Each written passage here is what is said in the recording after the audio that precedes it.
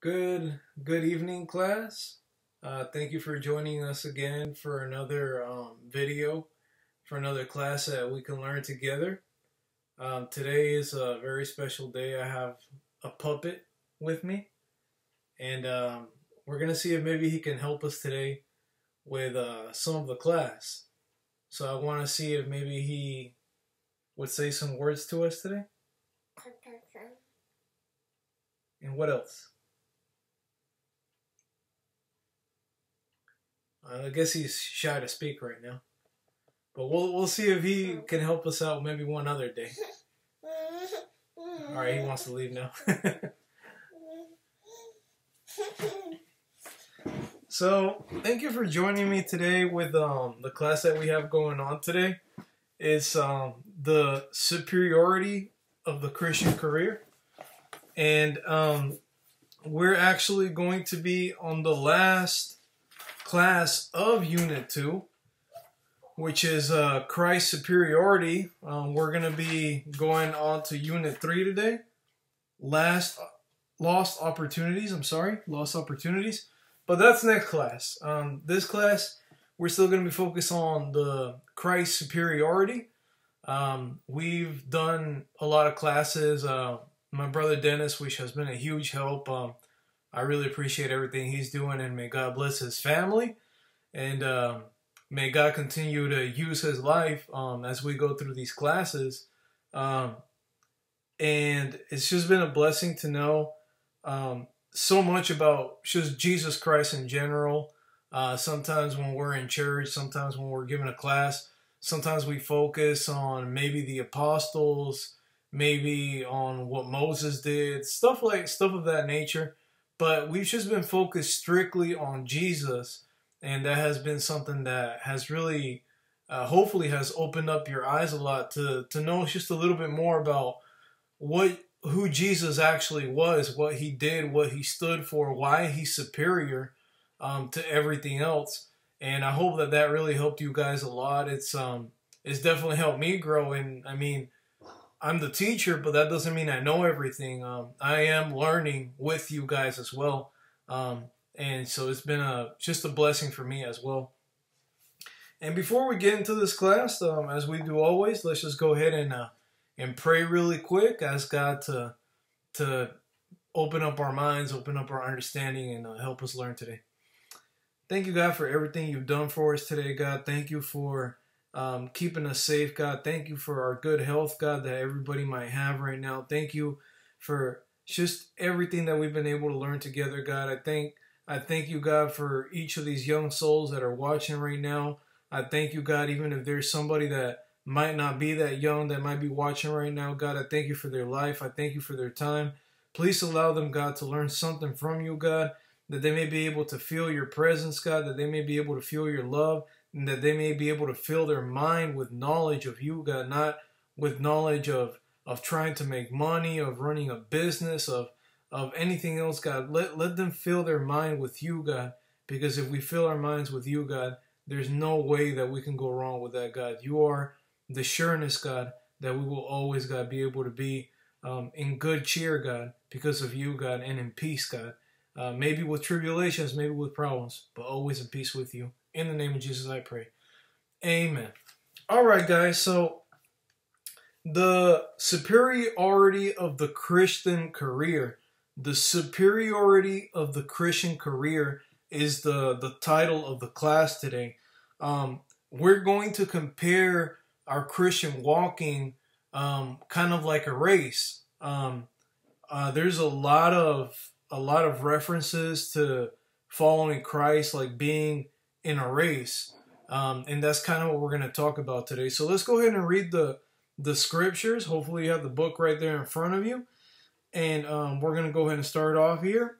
It says here, therefore we also, since we are surrounded by so great a cloud of witnesses, let us lay aside every weight and the sin which so easily ensnares us, and let us run with endurance the race that is set before us. Remember what I said about a race? Here's a reference.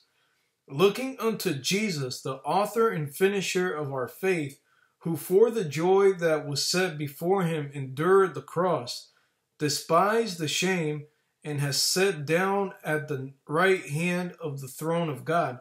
For consider him who endured such hostility from sinners against himself, lest you become weary and discouraged in your souls. Not that I have already attained or I am already perfected, but I press on that I may lay hold of that for which Christ Jesus has also laid hold of me.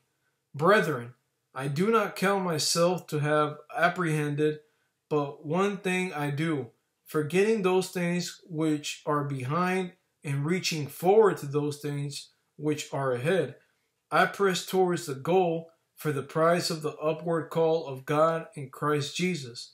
Therefore, let as many as are mature have this mind, and if anything you think otherwise, God will reveal even this to you. So the main idea today is participating in the Christian race as the most exciting, rewarding, and glorious experience there is. As we go through years in Christian ministry and the church and participating, whether you're in the music ministry or any other ministry, you're going to start to realize that this is a journey, this is an experience. This is not just something that we do on Sunday or Friday or Thursday or whatever other day that we might end up going to church. I know right now we're only going on Sunday because of the whole COVID situation. But you start to realize that this really is a journey. I have never gone through this with our church, what we're going through right now with the whole COVID situation. And the past challenges that we faced are also different than what we're going through right now. So I started realizing that this is a journey in itself. This is a journey that has different obstacles, different things that happen, and it's just going to continue being something different because we are walking through, we are in a race, we are kind of in an obstacle course with different challenges ahead of us. So this is a journey in itself. This isn't just a ritual. This isn't just something that we got to do because our parents did it. This isn't nothing like that. This is really a journey with the church, with your brother in Christ, with your sister in Christ, and with our leaders right now, which are some of the leaders, obviously, and then of course our pastors as well in the front end. So we are really in a race. We are really in an experience and a journey, and that should excite you. You know, it's not just a building that we go to and just sing songs. No, this is actually a journey. This is something that we're going through together, and I'm glad for you to be part of this journey with us as well. Goal number 1, to know that we have been called to participate in the maximum career of life. That's number 1. Number 2, to understand that the Christian life requires effort and discipline. That is a huge truth right there. Number 3, to overcome obstacles and win the race. So, our memory verse today, do you know that those who run in a race all run, but one receives the prize? Only one receives the prize out of everybody that runs. Run in such a way that you may obtain it, that you may obtain that prize. Now, obviously, there's not going to be a number 1 and number 2 when God comes back for us, or if you happen to pass away into His presence. Obviously, there are just people that were able to see Christ once they passed on from this life. And also, when God comes back, there's not going to be a number 1 prize, a number 2 prize, a number 3 prize. There's going to be none of that like it is here on earth on an actual race. But the prize is Christ Himself, to be able to reach His presence, to be able to reach paradise, like that, like the thief that was on the cross with Jesus, and he said, "Remember me once you have reached your kingdom." And then God said, "Today you will be with me in paradise. So that thief, yeah, he was so close to just dying without Jesus Christ forgiving him, but he made it. He actually recognized Jesus Christ as the Savior at the very last moment and was able to be saved through grace, not through laws because of what he did and how good he was. He was able to be saved through grace, and he won the race. Became close, and probably not good to be that close, but thank God that he was actually saved at that very last moment there. So, the writer exhorts us to believe in this class to, number one, to not neglect salvation. That part of what we read, he urged us to not neglect salvation. Number two, to seek and enter unto rest. To be able to stay calm through the obstacles, to be able to enter God's rest. Doesn't mean we're not going to have them, but we can have rest, we can have peace through tribulations. And we've been preaching a lot about this. I hope you guys have been listening. Number three, to retain the profession or the confession, to retain that you've accepted God in your life as your Savior. Number four, to approach confidently. We can't be shy about approaching God, praying unto Him. We can't say, oh, I've sinned so much and God doesn't want to hear from me anymore. We cannot believe that lie. Approach confidently because God loves us and He will want to help you if you are willing to accept His help as well. Number five, to remain firm. You got to remain firm. You can't just go to church on Sunday, ask God for forgiveness, come out motivated, and then you mess up again right on Monday. I mean, you've got to remain firm. It is hard. I'm not saying it's easy, but I know it's very difficult in this time where you can literally go online and find a million different ways of things that you shouldn't be watching. I mean, by all means, I know it's hard in this generation to keep a mind filled with God when there's so much junk that you can just fill your mind up with. But it's definitely not impossible. So you have to be firm, remain firm. And number six, which is the last one, to participate in the Christian race. There are so many people out there that know about the race, that know that there's a heaven and hell, that know that God's mercy is everlasting. But that's it. They're not participating in the race. There are many people who have maybe signed up for the race, started maybe running a few miles, I guess you can say, and then stopped and never ran anymore. So we've got to continue. We've got to persevere. So make sure you're participating in the race and not just being an observer of the race. Now I'm going to go ahead and read you guys a story here about a guy who just did not give up on the race, even though all obstacles were against him. And it's a marvelous story, so listen up. Derek Redmond, a British athlete, was the favorite to win the 400-meter race at the 1992 Barcelona Olympics. He had trained his entire life for this event. However, disappointment occurred. 150 meters before the goal, he tore his tendon and collapsed to the track. Injuries were a constant in Derek's sports career. At Seoul in 1988, 2 minutes before the start, he had to withdraw. He also had to undergo surgery on 5 occasions, including an intervention for his Achilles tendon. He didn't give up. He showed up for the 1992 games with just 4 months of preparation, but once again he was injured and his career was finished. Despite his pain, he managed to get to his feet and limped on, continuing the race. Suddenly, a burly man broke through the crowd, fighting the security guards and coming to his aid. It was his father. "You don't have to," the son told him. "You don't have to." Well, that's what the father said. The son told him, "Yes, I have to." The father replied, "Let's finish this together." To a great ovation from the public, and unable to hide the immense pain, Derek and his father continued on to the goal. Derek didn't win, but he reached the goal with the help of his father. Likewise, God has come to our aid and support us until we finish the race. The Father has come to your aid to help you finish the race.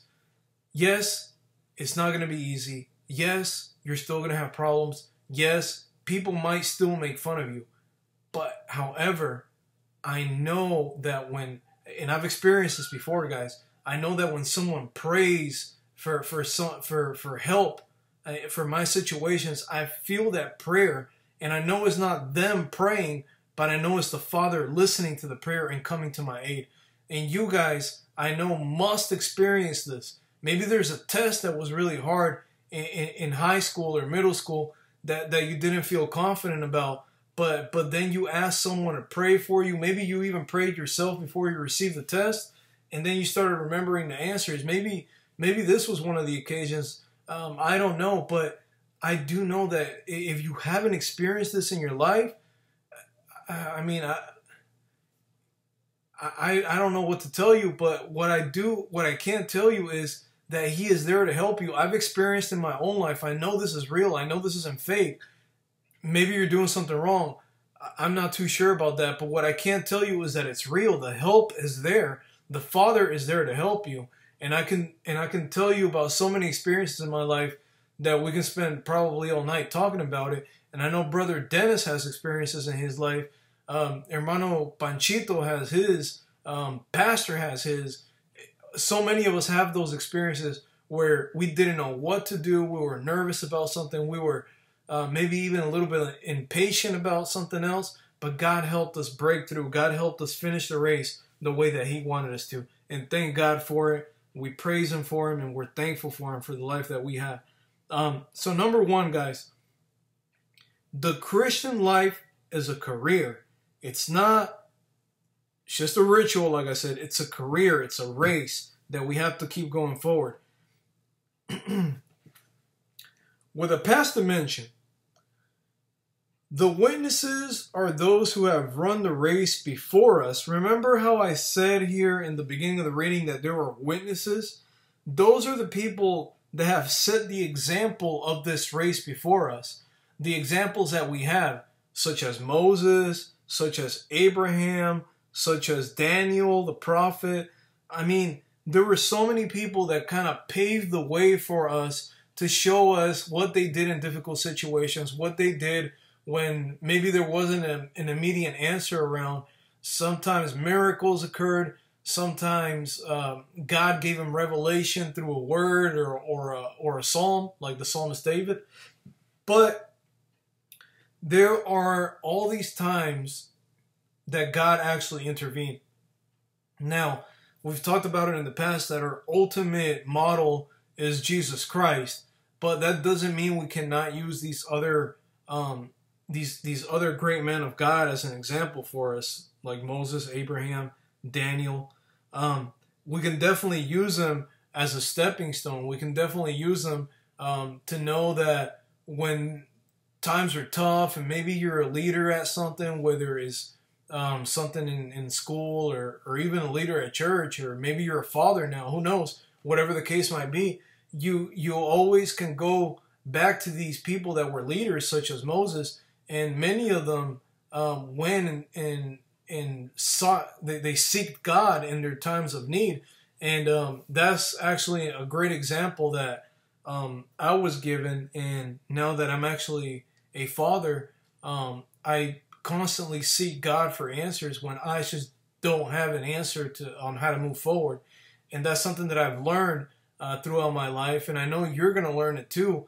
I mean, one of these days, I'm not saying you're going to be a father soon or anything like that. Hopefully one day, if that's what you want, and if that's what God has planned for you. But maybe you're going to be a leader at some point, whether it's something in school or whether it's something in the church. But definitely, you're going to be placed in a position where you might not have all the answers right away, but you can always seek someone that does have the answers, someone that is going to give you guidance, and that's Jesus Christ. That is God. And with a present dimension, now that was the past. That was people that said, sometimes some stepping stones. But now the present, the Christian life is being compared to a relay race here. So that means you grab one baton and you pass it to another. That's what the race is. So you go and you pass the baton to someone else. What does that mean? That means that you are participating in a race where those past examples, Abraham, Moses, such and such, so on and so forth, they have now passed the baton onto us now to continue the race. Now, the race isn't over. God hasn't come back to redeem the church, to pick up the church, and the second coming hasn't occurred yet because we're still here. But now they have given us the baton. They have given us the task of spreading the message of Jesus Christ unto the world.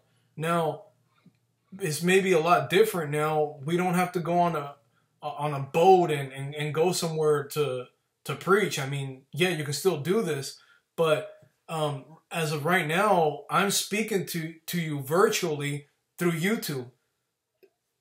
Paul did not have this. He didn't have a computer or a phone or anything like that to communicate to his churches. He had to send letters. So now things have been changed. Now you can actually go on a YouTube channel and watch someone preach. If you want to, once this is over, you can go ahead and watch 15 hours of sermons all up on YouTube. You can literally fill yourself up with God through television, through your phone. I mean, things are very different now.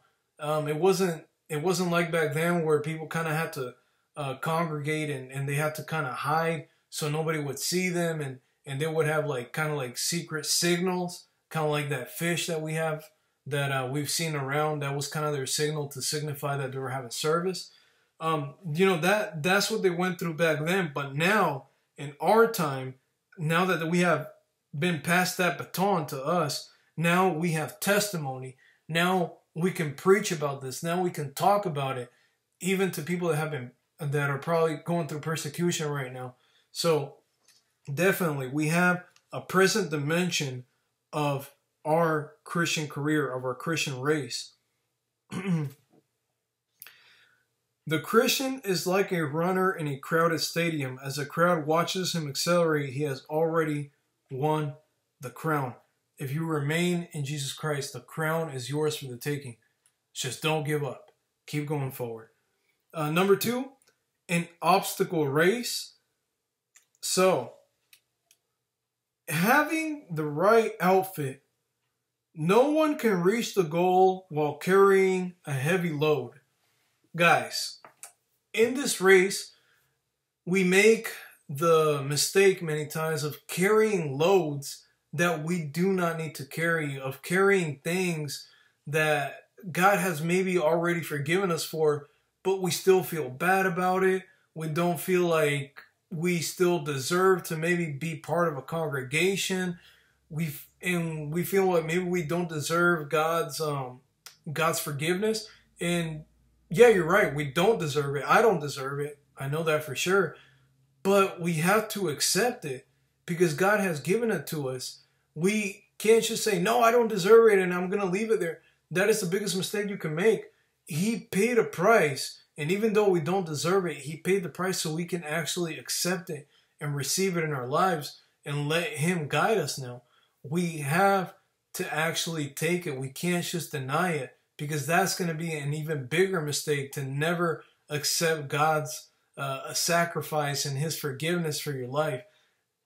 Many of us have to learn this. If we've made mistakes in the past, I've made mistakes too.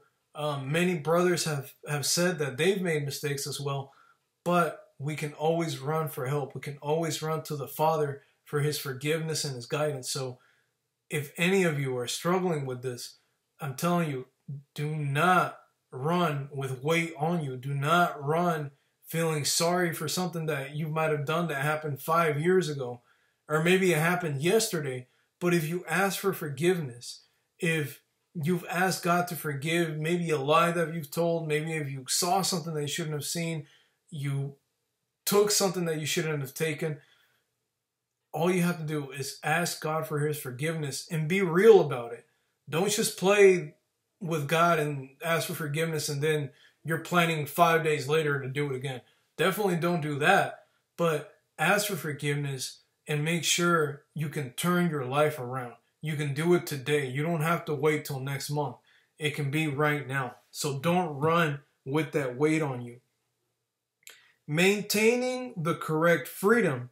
The Christian life involves a sustained effort to resist sin in the power of the Spirit of God. Guys, we have to resist sin. I said it earlier today in this lesson that we're having. It is tough. It is very tough out there. You can literally be watching the news on TV and out of nowhere pops a commercial for a movie that's rated R, a horror movie, or even a movie that has adult images that I'm not going to get into right now that you didn't even want to see. But if someone struggles watching this stuff and then it just comes on, it's kind of like you have to just resist and you have to, I don't know, change the channel, turn off the TV, go do something else. I know it's hard. Sometimes you might be watching YouTube and then here comes an ad with something that you didn't want to see, but there it is, and you're watching it. So guys, there are many ways that the devil can just take us. And maybe a really good friend that you have, his belief is something completely different than our belief. And this is just many examples that I'm just coming out with to let you know that I know it, I get it. I know it's tough. I know it's difficult. I know it's hard to maybe be eating by yourself at work or in the cafeteria in school with no friends around and nobody around you. But guys, if you sacrifice today, if you do something that's uncomfortable today, that is what's going to go ahead and propel you forward in your future. So sacrifice today so that way in your future, you can be thankful for what you've done. I can guarantee that a lot of you that, I don't know if an adult might be watching this, but if he is, maybe you've done mistakes in your past and you said, I wish my younger self would have said no, so today I can say yes. I wish I would have said no to alcohol, to drugs maybe, so today I can be in good health and I can move forward with my life. So I know that, and I just want to say, guys, if you sacrifice today, I know your future will be better. And that's something that I'm certain about. Having the right attitude. If you have the right attitude, even in bad situations, things can go well for you. This is not about the patience that sits and accepts things. It is the determination that does not rush, but does not rest either. So you have to have the right attitude. You might be in a spot where you don't like being in right now. You might have a job that you don't like having right now. You might have a circumstantial event that you're going through that you do not want to go through. Maybe your license, maybe you didn't pass the test for your license. Maybe you didn't land that job that you really wanted. Maybe you're in debt with credit cards. I don't know. There's a lot of things that might be going on in your life. And I'm sure you're thinking about it and you're like, man, I hate this. I don't like it. This is dumb. Why did I do this? Guys, having that type of attitude will make you stay in that spot that you don't like it even longer. I can guarantee you that. I can guarantee you that if you have a poor attitude towards something, years can go by and things are not going to change because you don't have the attitude to move forward. You got to have the right attitude to make sure you go up against what happened, you fix a mistake that you might have done, or you move forward in your life. We all have to go through something that we don't like to be able to get to a certain place where we feel a little bit better that we're there now. For example, if you go and do something and you fail at it, you don't do good. You play basketball and you scored 2 points. I don't know, something like that, and you failed at it. So if you take that failure and you take the necessary steps to get better, to improve, now you're actually taking the attitude to not just give up, but to actually move forward. You need to make those improvements in your life to be able to move forward, to be able to say, you know what, I messed up in the first times and in these couple of times, but I can move forward now because I've taken that challenge, I've taken the right attitude, and I know that I can come out of it. You got to have that attitude. You got to stay positive. Number 3, the reflection on number 2. We must abandon everything that holds us back, everything, and we will need the help of Christ to do it. We need Christ in our lives. That is number 1. Number 3, a career with purpose. In the Christian life, there is a goal. So if you don't have a goal in your Christian career, in your Christian race, you need to go back and set goals. You cannot be running in a race just because. I'm here just because I just think I should be in a church on Sunday. That is not the right attitude to have. You've got to be able to set goals. You've got to know, why am I doing this? Why am I coming to church? Am I coming here because I know that I have a problem with an addiction maybe, and I need help. I need help from Jesus to move forward. Then your goal is to break that addiction. Am I going to church because I know that I'm going to be going through a really hard time with letting go of friendships? Then your goal is to let go of these friendships that tie you down. It is to let go of things that you don't want to let go of. Can I not listen to worldly music? Do I struggle with something like that? There has to be a goal for why you're going to church, why you're praying. Are you going through a difficult economic situation? Money's tight right now, whatever the case might be. You have to know what your goal is. Why are you going to church? There has to be a reason. And the goal, the ultimate goal for every single one of us, this has to be in your mindset, is Christ himself. Reaching paradise, reaching heaven. Now, that is a goal that must be in your mindset. It makes no sense for you to want to save the whole world and lose your soul, and at the end you go to hell. That makes no sense right there. You have got to have the goal to be able to be saved.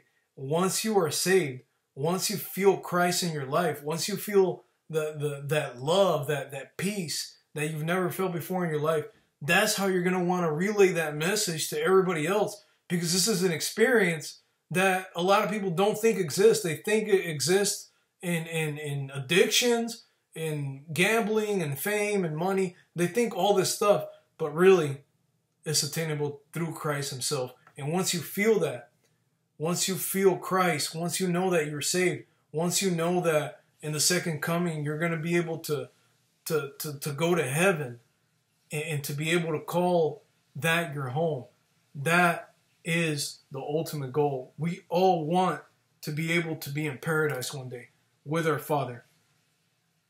And in the Christian life, we have a model. We have said this so many times. Look at Jesus. That kind of sums it all up. Look at Jesus. Look at the ultimate model. Look at the perfect role model. Don't look at Michael Jordan. Don't look at Kobe Bryant. Don't look at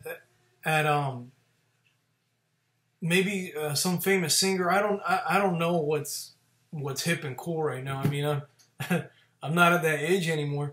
But don't look at an athlete. Don't look at a Christian artist. Don't look at all this stuff. Look at Jesus, guys. And I know maybe you can't really learn about Jesus by following his Instagram, or you can't learn about Jesus by following his tweets. I mean, yeah, I know that that's many times how we learn about people, but we can learn through Christ just by reading the Word, guys. I mean, you have to just pick up the Bible, take 15 minutes, if that's what you can do, 15 minutes of your day out of all those hours that you use for everything else, and just read the Word. If you don't understand something, that's okay. I didn't understand a lot of things when I was your age and I was reading the Bible, but I read it and I retained it in my mind. And before I know it, there was a sermon that was talking about it, and it explained it for me, and I was able to understand that. And this is the way that you can find answers. And there's so many resources available to us nowadays that they did not have in the past. Back then, if you want to learn about something and learn what it meant, you probably have to go through an encyclopedia and go through a bunch of books and actually learn what it was. It's not that way anymore. Now we have resources. We have things you can use to be able to learn and grow in the Word of God.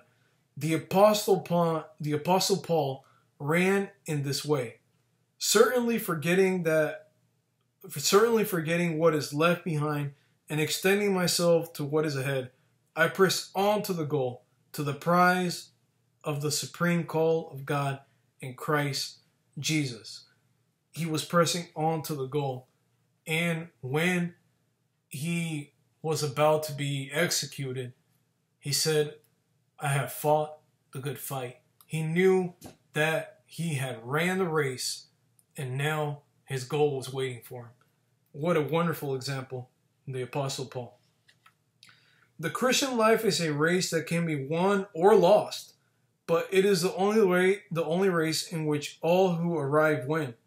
Like Derek, who did not win his competition but reached the goal despite his injury, when his father saw his determination to arrive and came to his aid, let us remember that we are not alone in this race.